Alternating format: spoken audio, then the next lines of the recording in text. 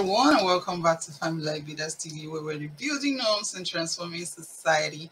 My name is Tosi Opayolua, and I am a transformational coach. In this video, I'm going to be talking about best marriage advice for new wives. And before we go, don't forget to subscribe, subscription is free. Like and share this video with new wives that you know around you. I appreciate you for doing that because you're helping us when you do that. So let's dive into it. Number one, you are no longer single. You need to know that. A lot of people, when they get married, they always still feel, including me, we find it difficult to adjust, but it's because we're not carrying this consciousness that, you know what, I'm now married. I need to know that I won't find my things the way I put them. So I am now married as a woman. A lot of women are more organized than men. So that makes it difficult for us to cope with, them removing their boxers and putting it not in the basket, but halfway into the basket, You know what I mean?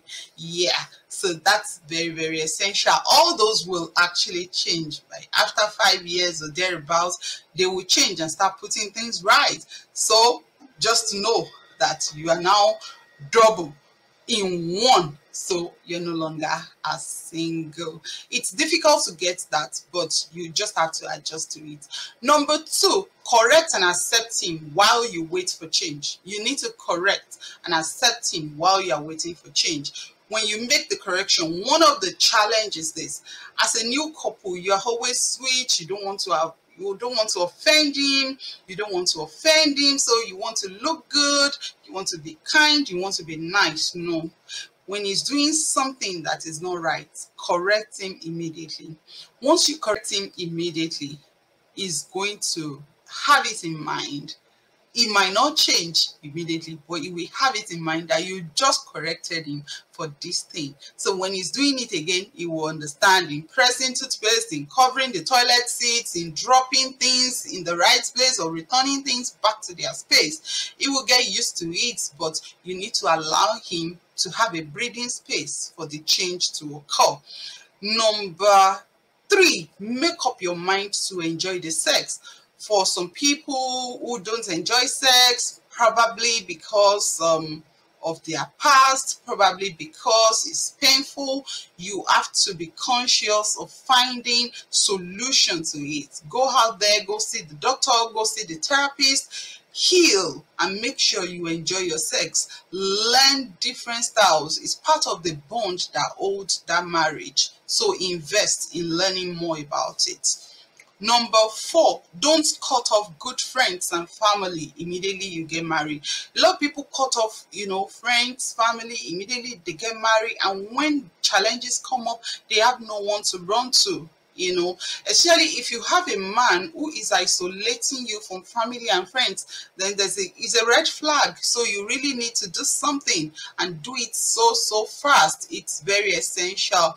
Number five, yes, make up your mind to enjoy your marriage. Marriage is enjoyable. I tell you, marriage is enjoyable. If we both choose to enjoy it, we will enjoy it.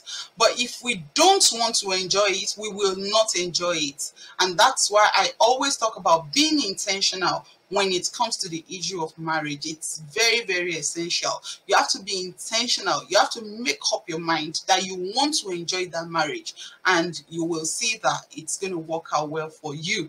Number six, develop shock absorber for your expectations. Trust me, all of us, we have an expectation. We have this ideal, Prince Charming.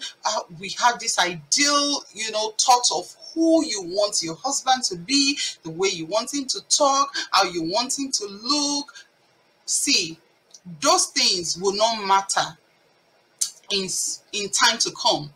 You will have to face what really matter, the reality. You will have to face that reality and embrace that reality. It's very, very essential, because your expectation might not be what you will get at the end of the day. I tell you, you might be lucky, you might get 90% of your expectation, you might be able to get 75% of your expectation, or 50% of your expectation.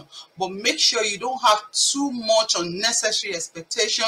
It will wake me up with a peck, he will open the door of the car for me, he will wake me up with a kiss, he will serve me breakfast in bed and all jazz.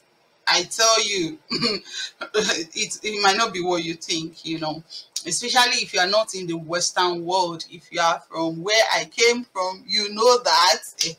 So don't have, lower the expectation. And if some of your expectations are even reasonable enough and they are not still meeting it, then you might have to talk about it. But develop a shock absorber enough that you'll be able to forgive them even when they do it. And number 7, accept your in-laws. The first 2 years of your marriage, before you got married, the attitude of your in-laws sometimes will tell you whether they want you or they don't want you. But after the marriage, the first 2 years will determine whether they will accept you or they will not accept you. You might be having challenges with them before you get married, but once you get married and you adjust or you adapt, they will accept you. But if they don't, then don't force it. That's okay. But some things that you need to do, which is very, very important, is number 1, you need to understand their culture. And that's how you can actually accept them, so that they can accept you. And if they don't accept you, that's okay. But I pray it's something that everybody would love to enjoy, you know, acceptance from the people you are going to that you don't even know them. So understand their culture. It's very, very essential. In our culture, you know, there's a way we greet our in-laws. Generally, I will say I'm respectful. You know, and it's because of my upbringing. I don't call people by name easily, even people that are not my in-laws. So I find it strange if you're my in-law and you are calling me by my first name. You know, I find it very strange, but then it's not a sin, but it's our culture that we respect our brother-in-laws and our sister-in-laws. It's a beautiful thing if we can do it. One of the things that it will do is it will help us to have boundaries. It will help us to respect one another, which is very essential in every relationship. There are 2 situations that I can never forget. You know, I've seen a sister-in-law that told the sister of her husband that you know what, they knocked their door and she said, your brother is not at home. So in our culture, what is that supposed to mean? We are Yoruba. In Yoruba culture, we don't do that. And you don't do that. That's wrong. Absolutely wrong. Because sometimes you need to put yourself in the shoe of those persons, you know. Let's assume that you are a wife, that you open the door for the wife, for the sister of your husband. And let's assume the sister is your child and she comes back home and tell you, this is what this person have done to me. How will you feel? So we have to put ourselves in the shoe of those in-laws. You should know that you are sharing the love they have for their sibling. You're sharing it with them, and everybody needs to get that you just both love this person's. I hope you understand what I'm saying. It's very essential for you to maintain that understanding of culture and acceptance of one another and respect for one another. It's very, very essential. You can't tell your mother-in-law to come and be going, oh yeah, mama, come and be going to your house. You don't say that. It's unethical. You will get married too. You will have children too.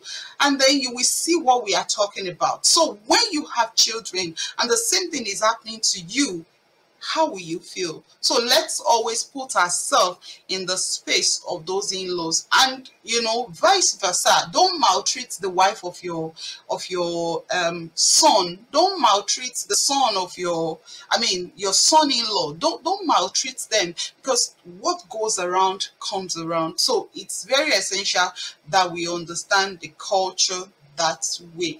Those are the 7 best advice that I have for a new wife if you really want to enjoy your life. Okay, so thank you very much. I want you to see this next video on best advice for new couple. It's gonna help you. Keep becoming a better you, because things work when we work it. And I'll see you next time. Bye for now.